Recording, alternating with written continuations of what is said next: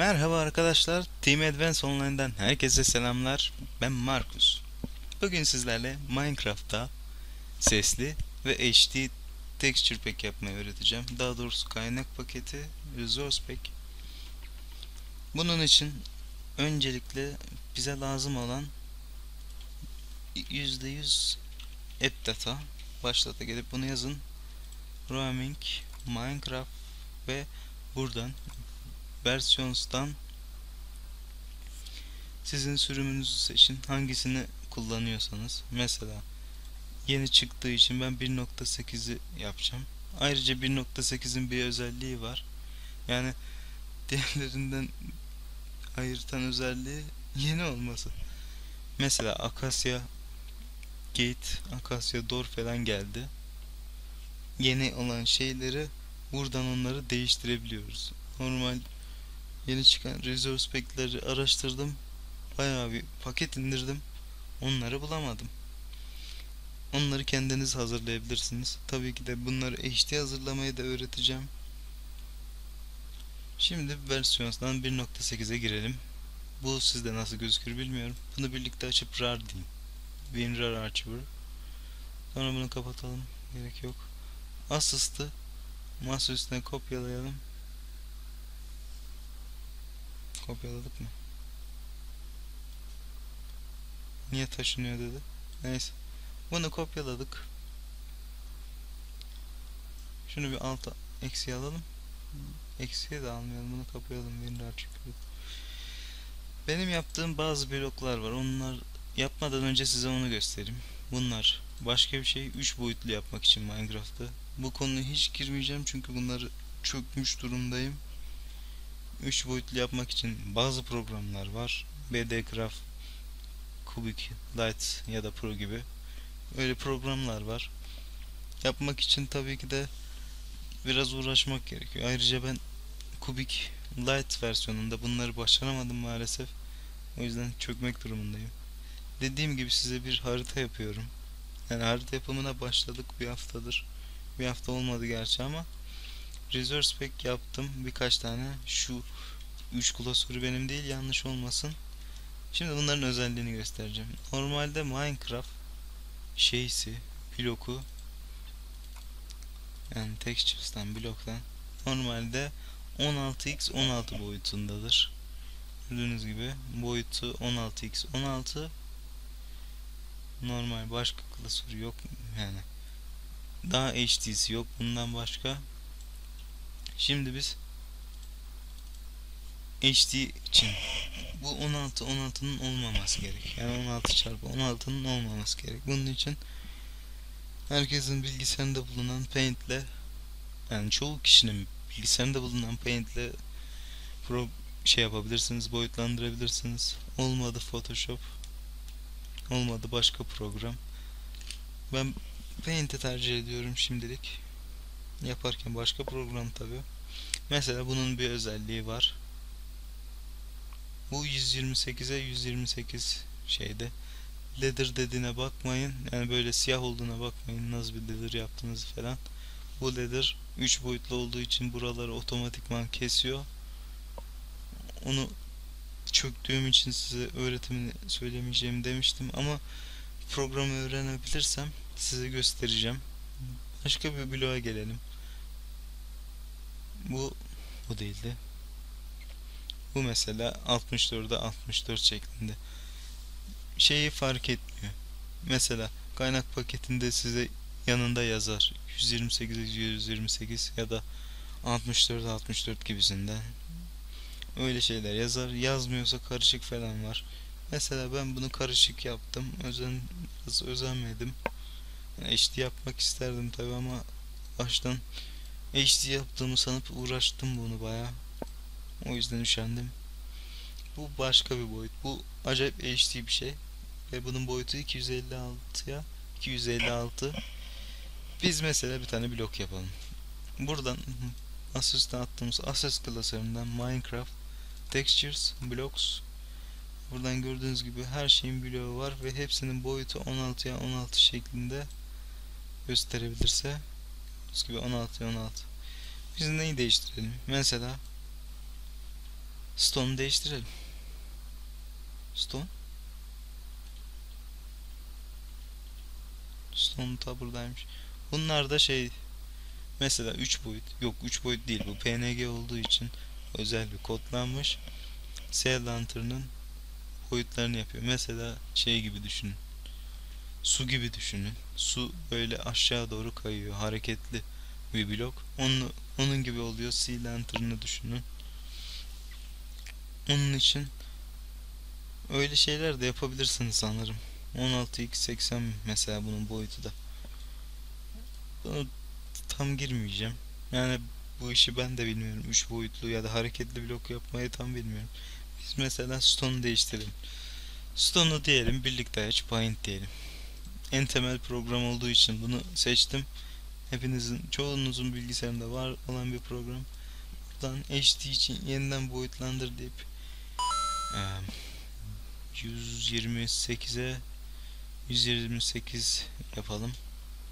Piksele gelin. Yüzdeye gelmeyin, pikselden. 128'e 128 de değil mi ya? Yanlış olmasın, bir kontrol edeyim. Hadi. Aynen 128'e 128 gördüğünüz gibi. Şunu kapatalım. Tamam diyelim. Bu büyüdü artık. Bunu kaydedelim. Şimdi bu nereye kaydoldu derseniz, şunu bir kapatalım. Yok, şunu bir kapatalım. Bu buraya kaydoldu. Gördüğünüz gibi bu büyüdü. Bu da nerede? Assist'ta, Minecraft'ta, Textures'ta, blokta. Yani masa üstüne attığınız yer Stone. Bu gördüğünüz gibi bunun boyutu 16 gözüküyor. Yeni yerlerin Stone 128'e 128 oldu. Diğerine bakarsak 16'ya 16 olduğu için HD değil. Bu gene HD değil gibi gözüküyor. Bunu size bir önereceğim program var. Onunla açın ve değiştirin. Programın ismi GIMP. Şu an GIMP 2.8 sanırım. Ben bu versiyonu kullanıyorum. Daha günceli yok sanırım. Mouse tekerleğim biraz bozuk. Mouse tekerleği. Aynen. O biraz bozuk. Buradan bu bloğu değiştirmek için, boyut vermek için, mesela buradan bir tane gelelim, rastgele bir boyayalım ilk önce. Yanlış boyadım. CTRL'de Z ile kaldırıyorum. Buradan bunu seçmeyin. Fırçayı seçebilirsiniz isterseniz. Fırça ne işe yarar? Fırça biraz yanlarına otomatikman bulantı gibi bir şey ekliyor. Ben o yüzden kalemi seçiyorum. Öyle bir şey eklemiyor direkt. Direkt bunu boyayabilirsiniz. Rastgele ben boyuyorum stone'u. Çünkü videomuz süresi sınırlı. Şimdiden yapalım. Mesela başka bir renk seçelim. Şöyle rastgele bir şeyler koyalım. Stone, kırmızı stone olsun. Al sana kırmızı stone. Şöyle bir şeyler yaptım. Tabii ki siz bunu özenerek yapacaksınız. Çünkü ben videom süresi sınırlı olduğu için özenmiyorum. Neyi değiştirmek istiyorsanız, aklınıza ne geliyorsa, hayal gücünüz ne kadar iyiyse ona göre blok yapacağınıza eminim. Bunu CTRL artı S, yani CTRL S ile kaydediyoruz. Bunu istediğiniz yere kaydedebilirsiniz. Sonuçta hep taşıyacağınız yer blok klasörü. Yani Access'te, Minecraft'ta, Textures'ta blok klasörü. İsterseniz masaüstü bu oluyor, desktop. Ya da belgelerim bu oluyor. Blocks'tan buraya kaydediyoruz. Şimdi buraya kaydettik. Bununla işimiz kalmadı. Bunu bir kapatalım. Buradan gördüğünüz gibi iki türlü dosya türü halinde. Bu XCF uzantılı bir dosya. Bu da PNG uzantılı bir dosya. Bunu silelim. Bunu Minecraft kabul etmez. O yüzden bir siteye girip onu çevirmemiz lazım. Sitenin ismi Online Converter. Yani başka programlarla da çevrilir tabii ki. Sırf bu site olmasına gerek yok. Benim bildiğim bir site. Bunu yaptım buradan. Lan trolleme beni. Neyse. Buradan PNG'yi seçelim. Çünkü PNG'ye çevireceğiz. Dosyaları seç diyelim. Neredesin? Masaüstü. Assist, Minecraft, Textures, Blocks, Stone. Bu, evet, gördüğünüz gibi diğerlerinden farklı olan tek bu. Gördüğünüz gibi dosyada seç diyor. Convert file dediğinizde dosya seçilmedi olarak gözükür ama dosyayı seçmiştir. Gördüğünüz gibi tamamlandı ve indirdi saniyesinde. Seninle işimiz var da bu siteyi kapatmayın çünkü birazdan sesli dosya yapacağız. Yani bir şeyin sesini değiştireceğiz. Mob'un sesini olur ya da başka bir şeyin sesini olur.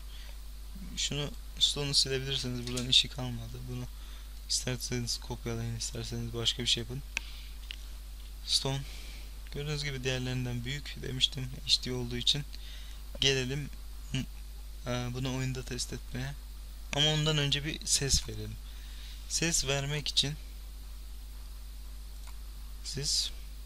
size gereken buraya bir sounds klasörü. Bu sounds klasörüne nasıl ulaşırsınız? Güzel soru. %100 application data roaming .minecraft buradan access dediği buradaki virtual ve legacy ve buradan sounds. Bu sound'u direkt kopyalayalım. Böyle kopyaladı oraya. Oradan access dediği şey Minecraft'ın ana dosyalarıydı. Ondan sakın değiştirmeyin, oyun çökebilir. Direkt resource pack yapmak için kopyalayıp yeniden bir texture pack yapmamız lazım. Onları ellemeyin o yüzden. Sounds'u oradan falan alabilirsiniz çünkü versiyonda bunlar mevcut değil ya da oradan başka şeyler de çıkabilir. Mesela burada particle şeyini göremiyorum. Orada particle diye bir dosya daha olacaktı. O da particle dediği şeyler mesela tecrübe alırken gelen XP, yani çıkan topları değiştirmek olur, alevi değiştirmek olur ya da villager'a vurunca falan kızma olur, kalp olur. Onları değiştirmek için olan dosya falan onlar yok. Dediğim gibi onları %100 application data yazıp app data yazıp oradan roaming.minecraft girip access'te girdikten sonra ve access'ten legacy'ye girdikten sanırım virtual'dan legacy'ye sonra access'te girdikten sonra orada olan burada olmayan dosyaları buraya kopyalayabilirsiniz. Mesela ben bir tane mob'un sound'unu değiştireceğim. Mesela Spider'ın sound'unu değiştirelim. Ölüş sesini değiştirmek istiyorum. Benim zil sesimi değiştireyim. Aslında bu benim zil sesim, şimdi çalar. Evet, benim zil sesim bu. Şimdi bunu deat olarak adlandırıp çalıştıracağız. Deat. Buna bak, taşıyabiliriz, gerek yok. Deat.ok olması için gene online converter sitesini kullanıp .ok uzantılı bir dosya haline getireceğiz. Bunlar nedir? Spider konuşması falan şey dediği, mesela falan diyor ya öylesine. Ya da yürüme sesleri var burada. Onları değiştirebilirsiniz. Olmadı başka mobları değiştirebilirsiniz. Burada villager var. Pig var. Yani sadece pasif ya da agresif modlar adına değil, bütün moblar var. Buradan deat'ı değiştireceğiz. Buradan online converter'a gelelim, geri diyelim. PNG'den de geri diyoruz. Şimdi audio converter'a gelelim. Trollemesene ya. Uzantısını convert'te ok yapıyoruz ve dosyayı seç deyip Minecraft'ta sounds'a Spider neredesin? Nereye yaptık ya biz? Allah Allah.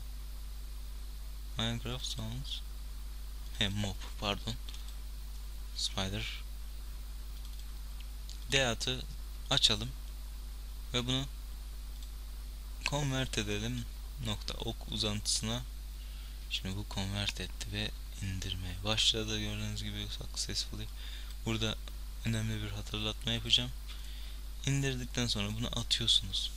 Fakat bazen böyle yazılar çıkabilir. Bunu normal deat yapın. Yani şu aynen dosya adını yapın. İsterseniz dosya adını önceden kopyalayın. Hata olmasın diye. Şimdi bu ölünce benim zil sesimi çıkartacak. Yani GIMP zil sesini çıkartacak benim daha demin açtığım şarkıyı. Bunun çalışması için buradan yeni diyoruz. WinRAR arşiv diyoruz. Advanced test, rastgele bir şeyler girebilirsiniz. Access'te içine atalım. Bu advanced test burada. %100 app data, %100 roaming.minecraft resource pack'in içine bir tane test etmiştim ben. Dosya adı birleşmesin. Advanced test 2 yapalım. Çünkü oyuna girdiğimde değişmiş olmayacaktı büyük ihtimal. Advanced test 2 yaptım. Şimdi bunu Minecraft'ımızı çalıştıralım. Tabii ki ben de Kaynak Launcher kullanıyorum. O yüzden farklı olacak. Buradan sürümümüzü 1.8'e seçelim. En güncel olduğu için onu seçiyorum. Değiştirmek istediğim o. Yani 1.7.2'yi değiştirmek istiyorsunuz mesela. 1.8'i değiştirirseniz de orası değişecektir.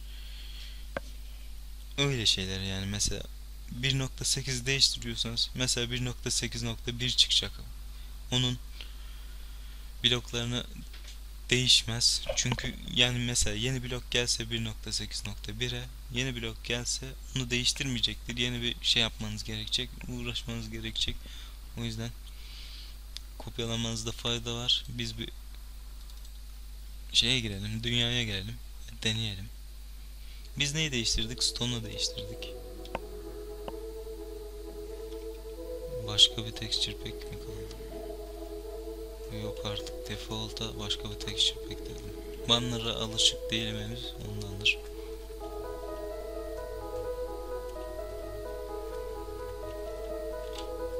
Tavşan.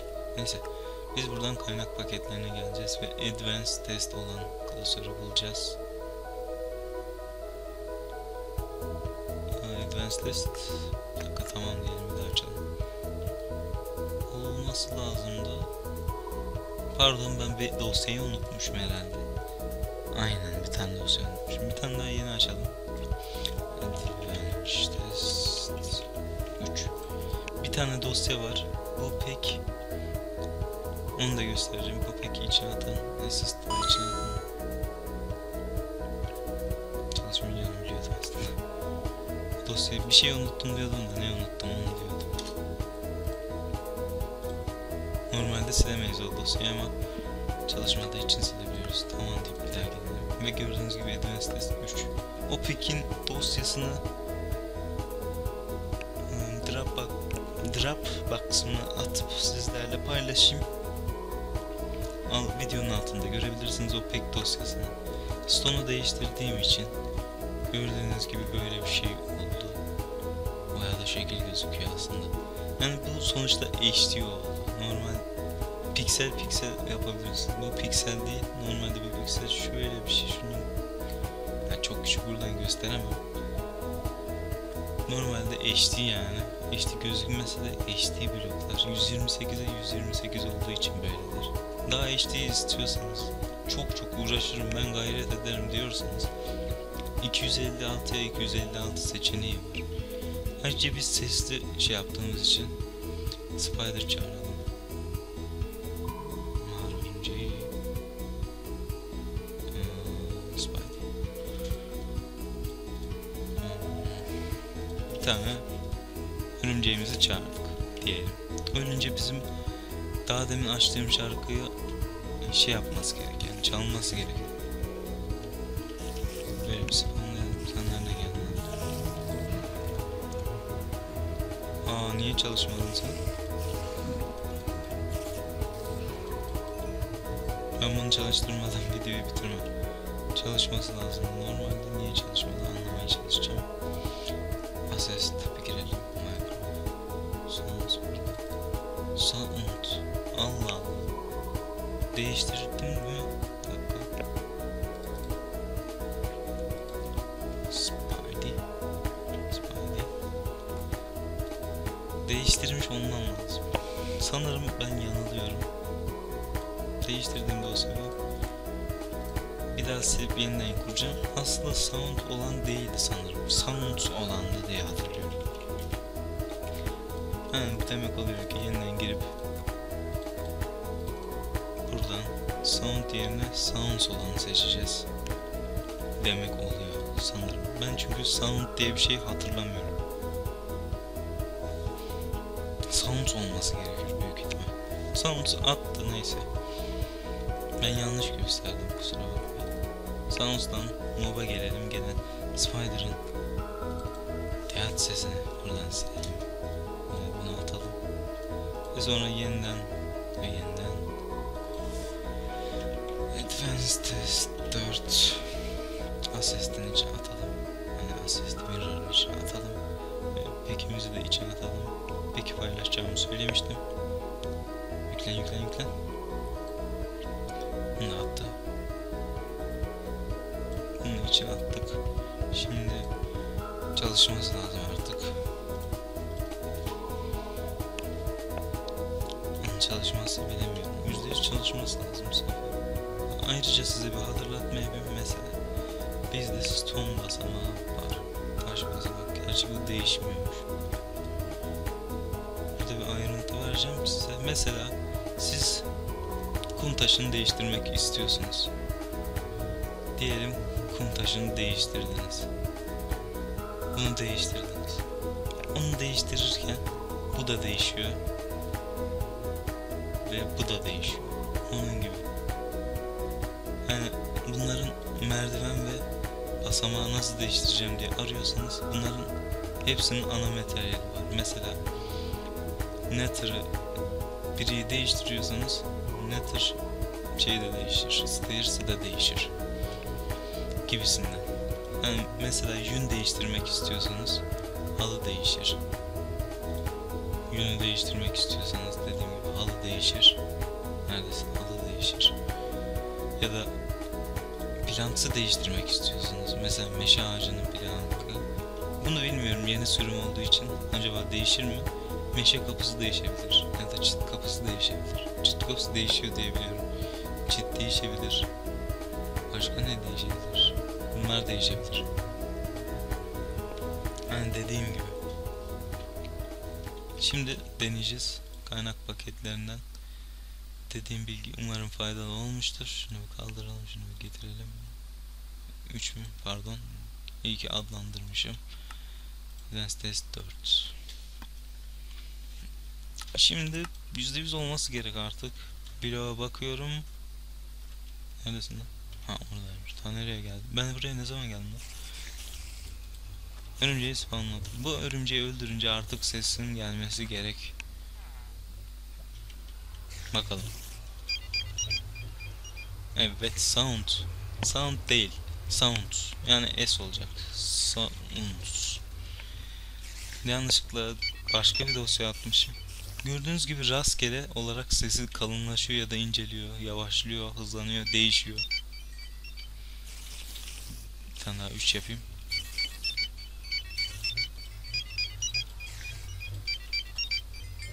Gördüğünüz gibi sesi değişmekte. Bunu hayal gücünüze bırakıyorum. Ne kadar artık uğraşırsanız o kadar emeğiniz güzel olur. Sesli ve HD paket böyle yapılıyor arkadaşlar. Ayrıca 3 boyutlu şey için size dediğim programı da şey yapayım. Onu tam öğrenemedim ama öğrenirsem videosunu atarım. Video kaç dakika olmuş acaba? Bedecraft Kubik Lite ya da Pro versiyonu. Bu 3 boyutlu Minecraft yapma programı. .json ne işe yarıyor diye sorarsanız öyle dosyalar var. Mesela sanırım şu olması gerekiyor. Nokta gördüğünüz gibi JSON dosyası diyor. Bu Minecraft 3 boyutlu dosyasıdır. Ben test ettim. Oluyor. 3 boyutlu gerçekten. 3 boyutlu dediğim mesela kaktüsün dikenleri falan çıkıntılı. Ya da crafting table'ın üstündeki örtü bir blok üstte gibi. Gerçek örtü gibi sanki. Orada bir gerçek örtü var gibi. Anlamışsınızdır büyük ihtimal. HD ve sesli paket yapımı böyleydi arkadaşlar. 3 boyutlu programını da söyledim.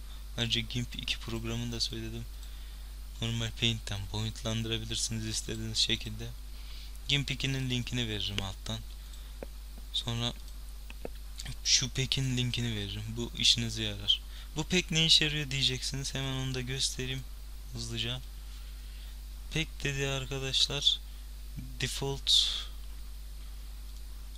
olandır. Yani mesela anlatayım.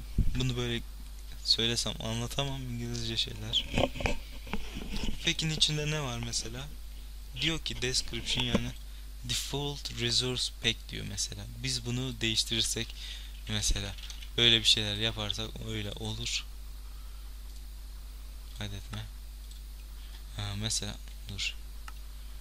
Ayarlar, kaynak paketleri. Dediğim gibi biz bunu değiştirmedik. Default resource pack diyor. Bu pack'in amacı o. Mesela biz bunun içindeki burayı değiştirirsek burada böyle gözükecek, yani rastgele bla bla gözükecek. Burada mesela değiştirmişler adamlar. Başka bir şey yapmışlar. Ayrıca renkli bir şey de vardı. Bunları yapma şeyleri var. Renkli yapma şeyleri var. Renkli yapımını ben bilmiyorum ama öğrenirsem, bilmiyorum yani şu an. Gördüğünüz gibi. Normalde the default look of Minecraft der. Burada default resource pack diyor. Çünkü Minecraft'ın default resource pack'ini kullandığımız için öyle diyor. Bu pack'i değiştirirsek, yani içindeki şeyi, buradakiler de değişir. Bu bilgiyi de vereyim. İzlediğiniz için teşekkürler. Umarım faydalı bir bilgi olmuştur. Umarım fazla sıkmamışımdır. İşinize yaramıştır umarım. Sorunuz olursa YouTube'dan cevaplamıyorum. Yoruma yazarsanız cevaplamıyorum. Ve Facebook'tan mesaj atarsanız onlarla ilgileniyorum daha çok. YouTube'a gördüğünüz gibi kaç haftada bir giriyorum. Siz de farkındasınızdır. Uzun zamandır video atmıyorum. Rakyon'dan soru soruyorsunuz. Oyunu bıraktım mı ya da ne zaman paket açacağım gibisinden. Onları da cevapladım. O soruları lütfen, başka sorular olmadı. Ya her türlü sorunuz olursa siz bana Facebook'tan Advanced.tr şeyinden atın. Zaten altta da Facebook'un linki vardır.